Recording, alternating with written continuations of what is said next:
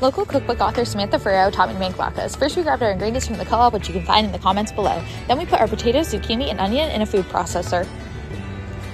Next, we had to squeeze out all of that liquid. Then we added in eggs, flour, and salt. And we mixed that all up, and then we're ready to fry. When they came out of the oil, we dusted them with a little more salt.